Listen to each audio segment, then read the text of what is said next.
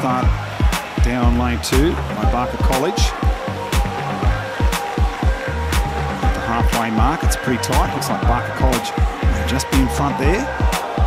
Tight.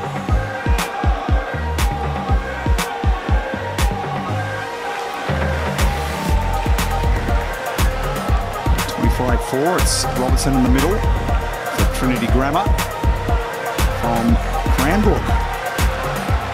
Kiarazu, beautiful swing. Down the centre of the pool. Trinity Grammar starting to assert their authority. Peckness from Knox trying to make up some ground on Philby.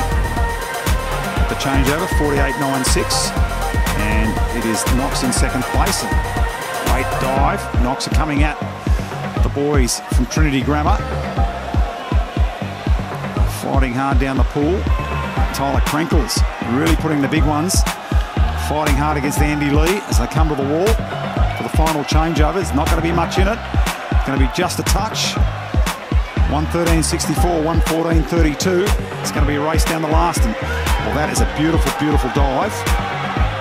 Out there from lane 4. That's Sam Hone. Joseph Hampson coming at him. Sam Hone in lane 4. Hampson trying to get him. Hampson coming at him. He's on the hip. Holding on. Sam Hone. Hone to the wall. Hone's going to take it. 137.37.